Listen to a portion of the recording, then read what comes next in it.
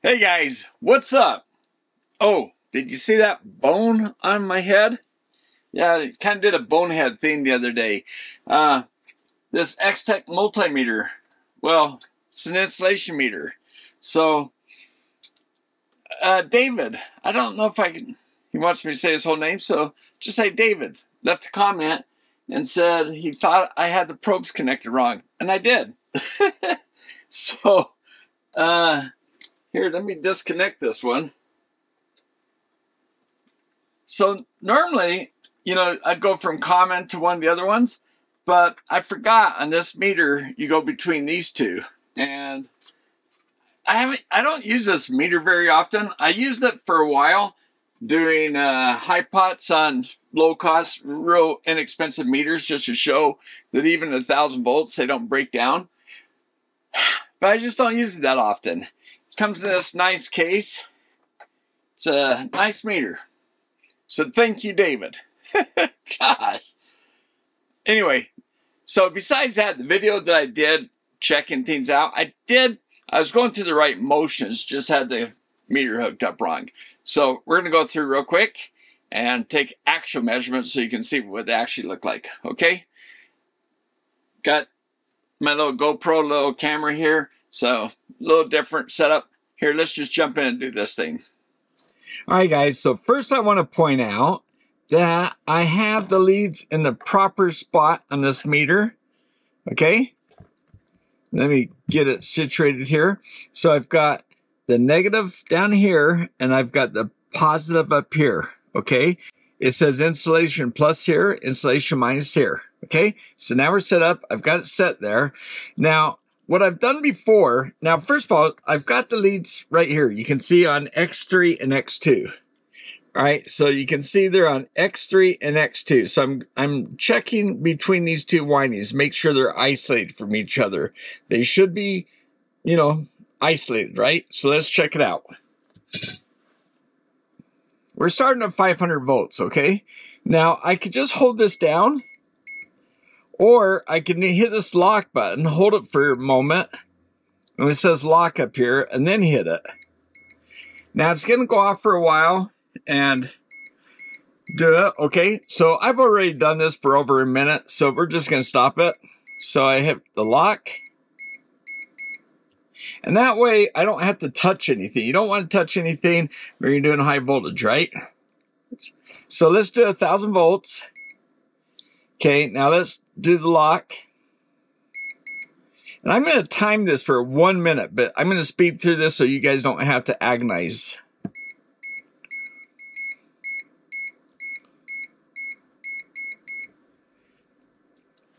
All right, so now I'm going to go from X3 to chassis, which this lead right here is connected to chassis, okay? So I'm going to take this off.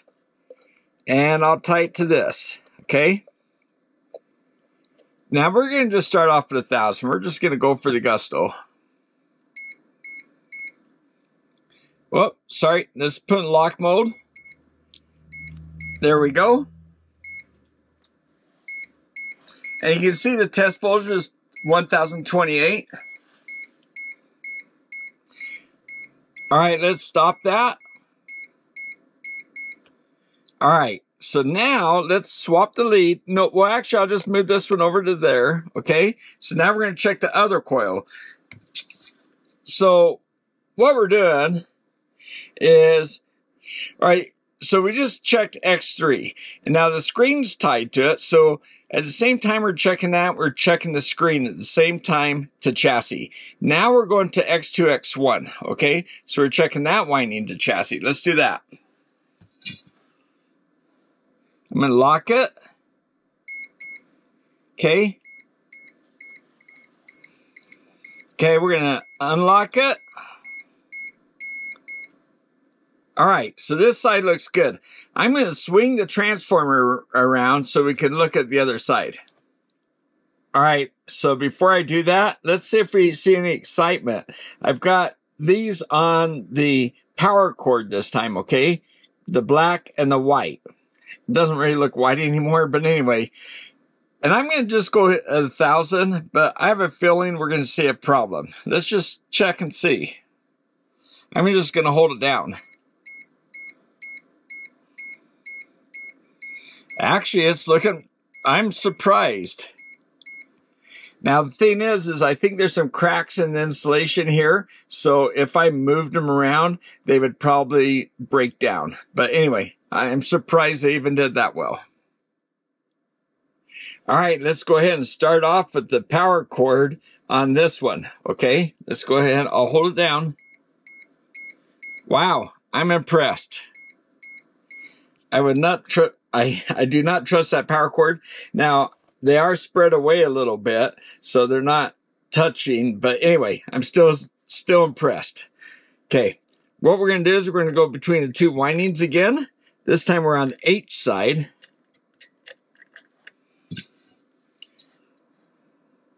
Okay, this time we're on the H side, so we're going between H2 and H3, so we're checking the isolation between these two. Okay, so let's do that. Okay, I'm going to lock it. And I'm going to hit it.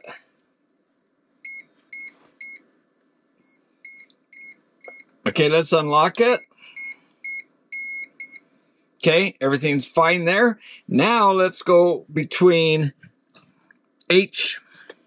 we're going to go between H3, which is tied to the screen, to chassis. So we'll be testing the chassis. Okay, this time we're going to go between H3 and chassis. So we'll begin the winding on H3 along with the screen to chassis, okay? Okay, so I just went right to the terminal this time. Okay, let's lock it. Okay, let's unlock it. All right, so let's go ahead and move this to H2. All right, so H2 is just this other winding. So we're going to check that between that and chassis. Make sure it's okay. Lock it. And hit it. All right, I'm going to unlock it. All right. All right, so we checked the screens on both sides along the two windings because the screen's tied to one of the windings. We checked between those and the chassis. Everything's open. The windings between themselves are open, so nothing's shorted together. So the last thing to do is check windings on this side to windings on this side, okay? So we're going to start with H2 on this side, and we're going to go to one of the windings over here. I'll go to X3. All right, guys, so I've got it on the X3 on the other side. So let's check this between those. I'll lock it and then hit it. All right, let's unlock it. Okay, I'm going to move it to, so we checked H2 to X3, so that winding is okay with these. So now we're going to try, all right, so let's, okay, so what we're going to do is I moved it, so now we're going to check H3 with the screen, make sure that winding and the screen are also isolated from X2. Okay, so I moved over here to H3, moved over here to H3. Okay, let's lock it.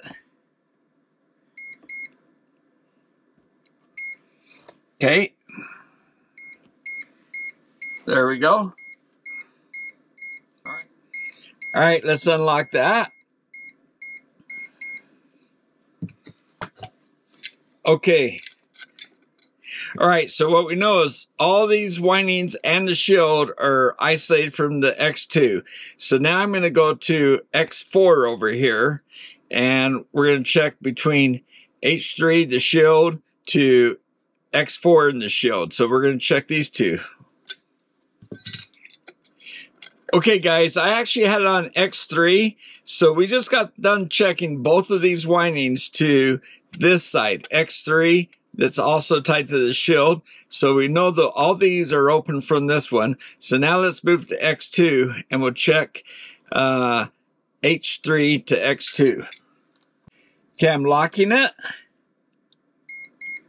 Okay, and we're going to hit it.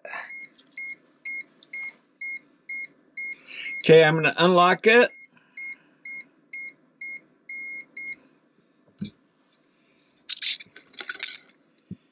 Okay, guys, so now we know both these windings are open from H3 to H4 and the shield. So all the windings and the shield is okay to that one. But now I want to compare to H2, this winding right here.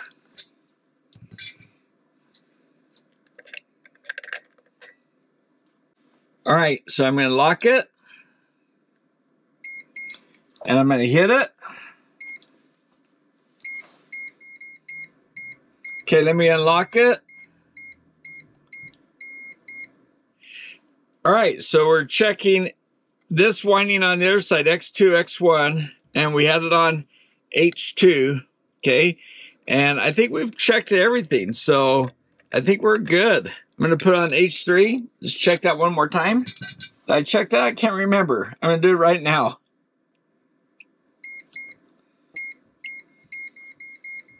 All right, let me unlock that.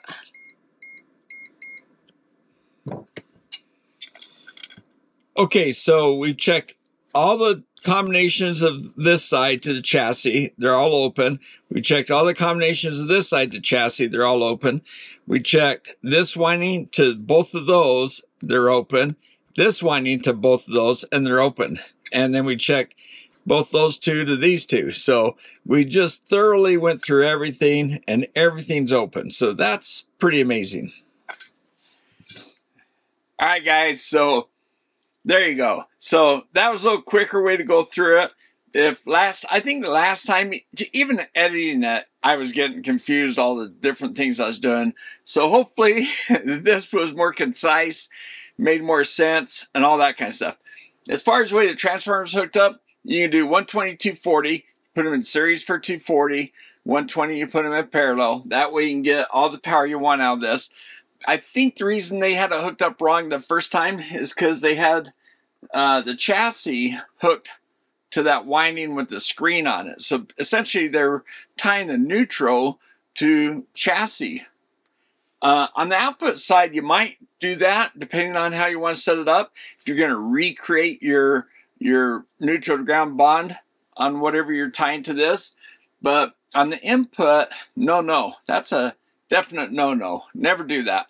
You only have one tie from neutral to ground at the service entrance. You don't do it on the input to anything. Yeah, you just never recreate that, guys. It's like putting, those audio guys that put new ground rods on, and that's a no. Safety, there's no benefit at all as far as noise and all that kind of stuff. So nothing. Yeah, I talk about this stuff all the time, but yeah, anyway. So, but you do want the third wire when you're bringing it into the plug to tie the chassis for sure. You want this chassis to be the same potential as all the other chassis, right? Safety, okay? On the output side, you have options. The screens are, from the diagram, are tied to one of the windings, like the return side of one of the windings on each side. So essentially it's shorting itself to one of those windings, so there's no capacitance between that secondary or the primary side, or the screen on the secondary side to the secondary windings. And then the screens between each other are, there's not going to be much capacitance. So the other way to do it is to take both those screens and go to chassis. So you can go to chassis with both those screens. So yeah, let me know what you guys think. I've experimented in the past, and